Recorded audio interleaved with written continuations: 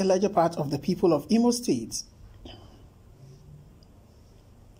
crave for the return of Right Honorable Emeka Ihedioha as governor of Imo State. It is no longer news that Senator Hope Uzodinma may be spending borrowed time in Douglas House, as the forces bent on removing him from office even before 2023 keep growing by the day. Uzodinma, within a short time in office, have created more powerful enemies than allies, especially amongst those that helped him get into power. At the moment, Uzodinma's only formidable ally in the state, because of his closeness to President Muhammadu Buhari, is the Junior Minister for Education, Honorable Emeka Nwajuba. On the opposing side of the aisle, aside from Right Honorable Emeka Ihedioha, who could be described as a natural opponent, following the events of January 14, 2020, Uzodinma has managed to turn the two most powerful politicians in Imo State, Senator Rochas Okorocha and Ifeanyi Ararume, against himself. Both men, along with Uche Nwosu, who could have totally dashed Uzodinma's hopes of becoming governor,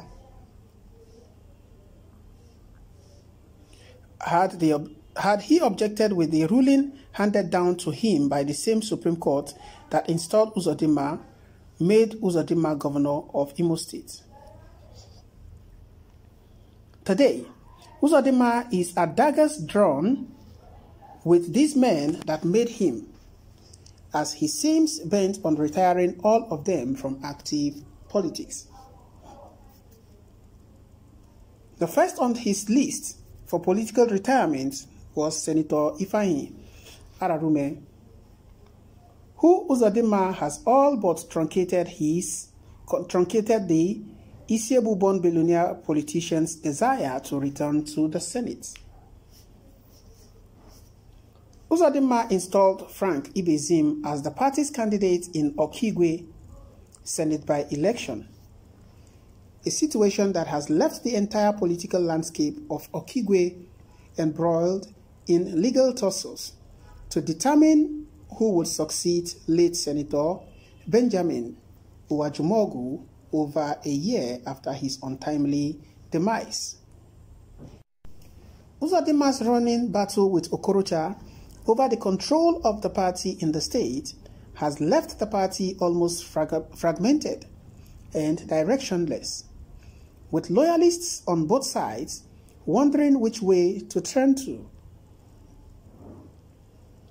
These political battles Uzodinma is waging against his opponents within the party may force them into an alliance with Ihedioha, which may pave the way for Uzodinma's removal even before 2023. The Philip Umeadi suit is hanging like a hangsman noose over Uzodinma's head, perilously coming closer despite suspected efforts to keep the case quiet. Even though there is a myth that Uzodinma knows his way around the Supreme Court, and in all his cases, he might fail on the High Court or appeal, but always gets victory at the Supreme Court. With combined efforts by these three heavyweights, Uzodinma's hold in the Supreme Court may fail him this time, as the case is clear-cut even for a layman to see. The only remedy he is having at the moment is the failure of the Supreme Court to hear the case, a situation believed to be the handwork of behind-the-curtain corrupt players who are ridiculing the Olu Olagoke's illustration of the incorruptibility of the judicial system. However, it is a general belief in the state today that on that day that Umeadi's case and suit is heard, Imolites may no longer have to wait till 2023 to return Ihedioha to office. It is what it is. The Philip Umeadi's case is getting closer, and the day of reckoning is as well drawing close. Uzodimma, as it is reportedly said to be living on a borrowed life. Alright guys, what are your thoughts concerning this particular news story as it were? Do you agree with this situation and development that Hope Uzodimma is living on a borrowed life and Ihedioha may be coming back to Imo State Government House sooner than 2023? Well, with the way things are going, no one is sure of what exactly would happen.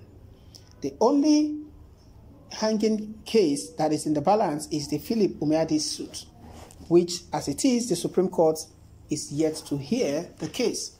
They are yet to listen to the suit. And by the time they decide to hear the suit, well, we all believe that justice will be done, but probably the reason why they are refusing to hear the suit is they are trying to buy time for Hope Uzodimma, as it were. But with the way things are going, what do you think will happen? If Uzodimma is sacked and Emeka Ihedioha returned, what will happen to Emeka Ihedioha's tenure? Shows that the Imo State election will be altered and it will now fall in between years, just like the Edo State or Osun State elections, Ekiti State elections, Bayelsa State elections. Well, that is not even the problem, but what people are saying and believing and insisting is that let justice be served on this case. Imo State residents and indigents are hopeful and they are actually optimistic that justice will be delivered and that Emeka Ihedioha, whom is perceived to have been the people's choice, would return to the government house of Imo State sooner than 2023 election. Well, be that as it were, guys, what are your thoughts concerning this particular idea and belief of people, as it were? Well, drop by at the comment section. Let's know what your thoughts are on this particular news story as it is. Don't forget to subscribe to this channel. Kindly hit the bell icon so you can get notification whenever we post new stories. Endeavor to share these news stories with your friends, family, relations, and loved ones so they can get to know what is happening around the world and be informed. Thank you so much, guys. I appreciate your support, and I'll see you on the other news. Thank you and bye for now.